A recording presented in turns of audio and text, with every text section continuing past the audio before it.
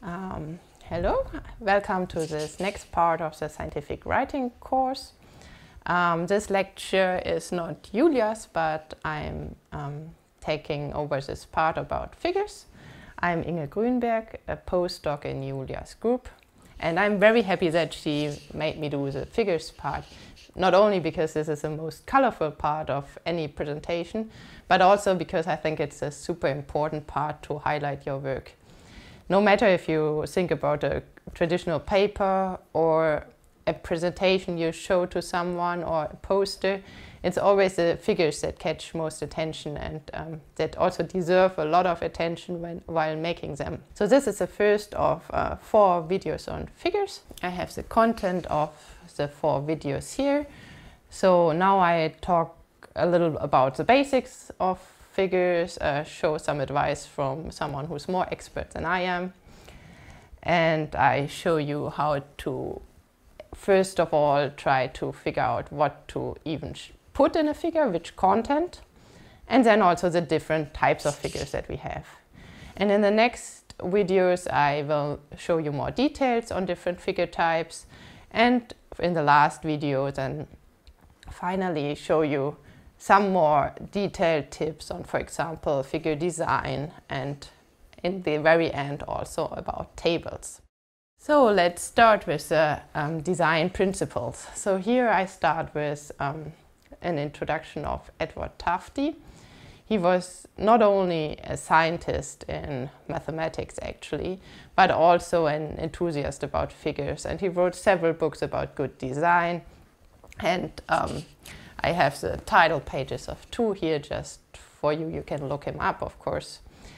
And he had a very strong opinion about figures and how to make good figures, and I would like to highlight some of his basic advices in the next few slides. Just to start with, he didn't like PowerPoint. So of course now I'm using PowerPoint to show you all this information about figures, but PowerPoint is not generally the best idea to present information because you have very little space on one single slide, and if you even use like the inbuilt functions of PowerPoint to create your graphs, they will be all very simplified, and you don't have so many different options to create your graphs. Edward Tufte advises not to use PowerPoint just because of this hierarchical order, as you can see in this cartoon. I hope you can read it or you look it up in the slides later on. He just thinks that PowerPoint might not allow enough creativity and enough different formats of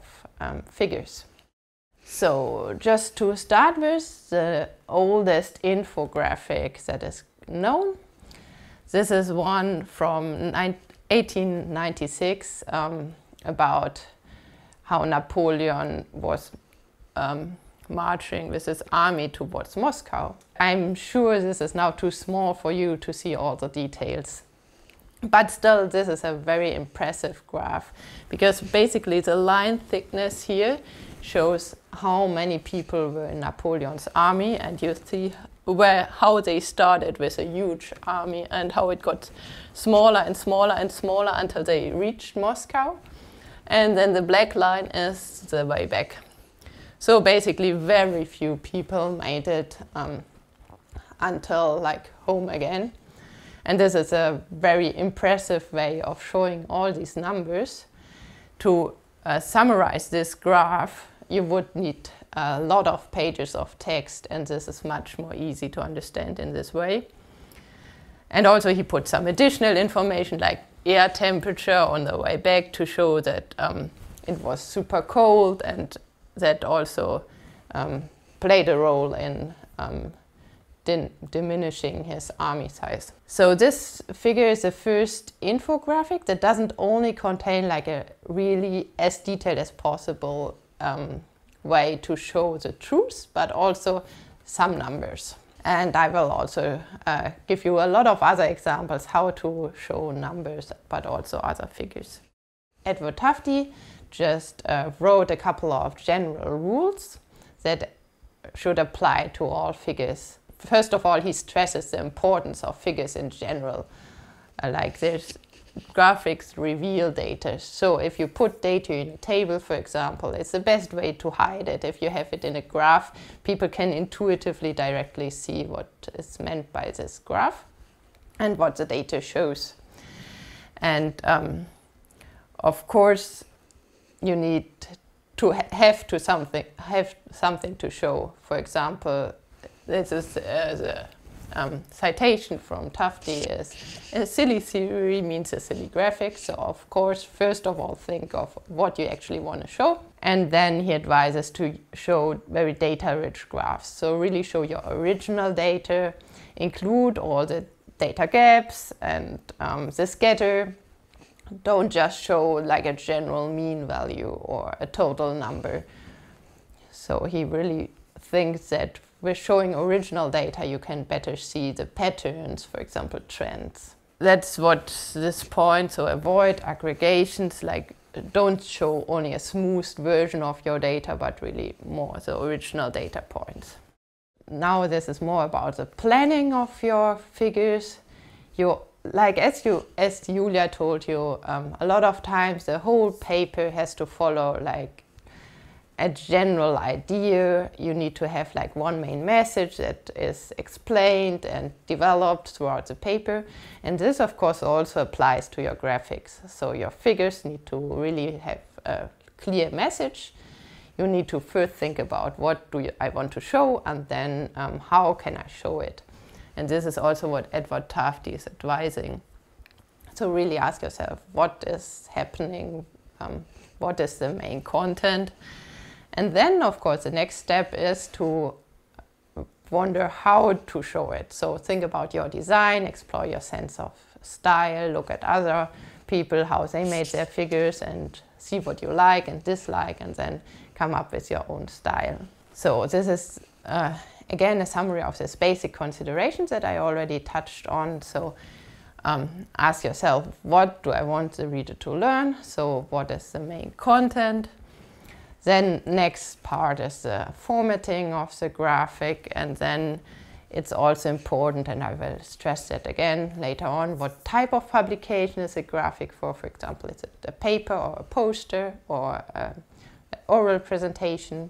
And then also it's about other details that we have. So what do I need to add to this figure? And one part here is always also a really detailed caption. So really all information that's needed to understand the figure is there in one place, and you don't need to look it up throughout the whole paper. So another part of the basic considerations is that the figures in a paper are generally different than the figures that you use for exploratory data analysis. So what you generally do when you get your data is you start plotting them in a lot of different ways. Just scatter plots, all variables versus all other variables, or box plots, and these kind of graphs. Of course, some of those you might be able to use later in a paper, but really the concept is very different, because in exploratory data analysis is like for yourself to understand, what do my data show? Where is an interesting pattern? Do I really see what I expected to in my hypothesis?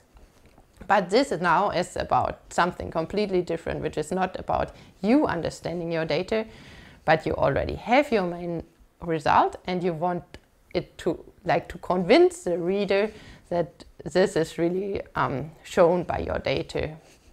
So how to make your main result most clear? This might need a very different figure than what you have when you just want to understand the data yourself.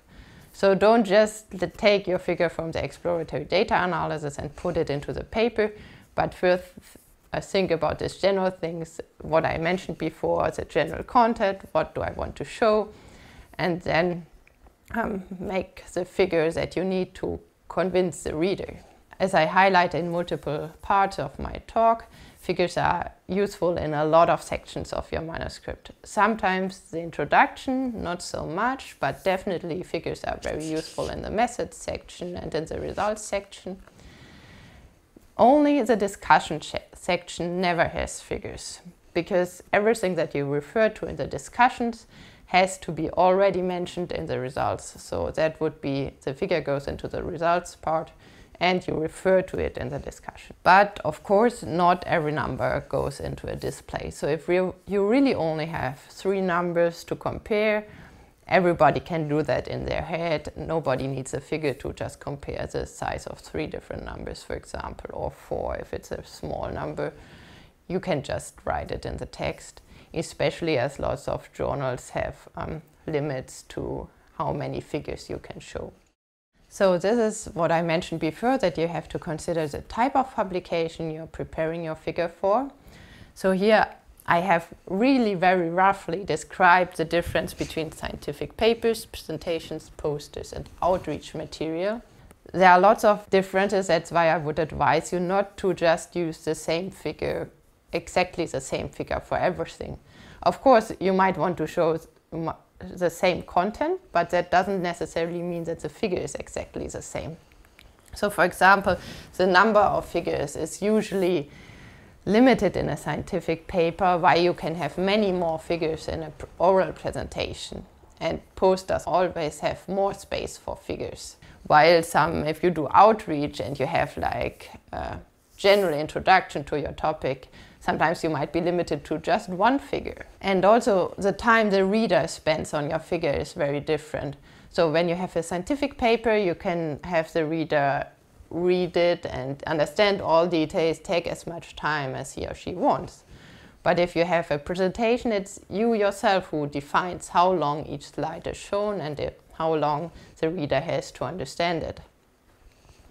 And if you have outreach material, for example, most people will probably only look at it very shortly.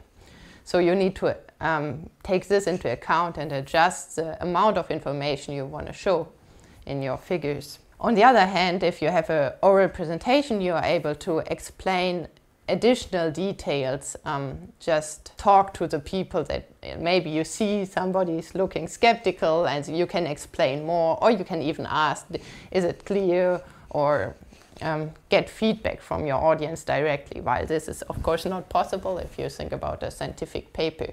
All these things really influence the level of detail you can put in a figure. So it can be quite high in a scientific paper. It doesn't need to be high, but it definitely needs to be quite low in a presentation, because people won't be able to see details really, especially if they sit further away from the screen, or if they have poor eyesight.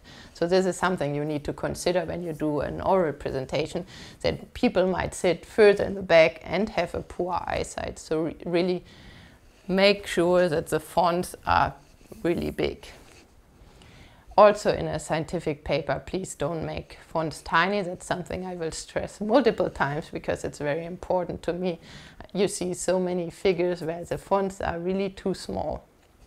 So please make fonts big enough, and everything that doesn't fit then in the figure, it's probably too much. So you need to get rid of content if it's too busy with big enough fonts. The use of color is also a bit different. So usually in a scientific paper, you would have less colors than you would use in a presentation or on a poster.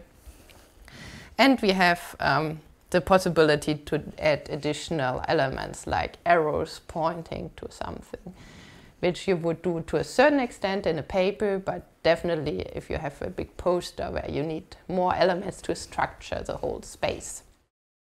So this is the introduction about different figure types. First of all, I will explain you what data reproductions are. So this is something that's not processed really. So there's just a picture of the landscape, for example. This is a classical example.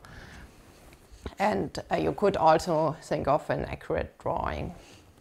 Then the next part is schematics. So this is already simplified, and things like a flow chart where you show the different steps of work that were necessary to obtain your results, for example, or the schematic of the landscape where you highlight all the elements that are important. Then of course we are in geography, and I have a separate little chapter on maps, because everybody sooner or later has to do with maps and geography, and there's lots to do right or wrong about maps, and I think you deserve a whole own lecture on this topic, but I will of course just be able to touch on it a little bit. And the next is data compilation. So this is how you show your numerical data.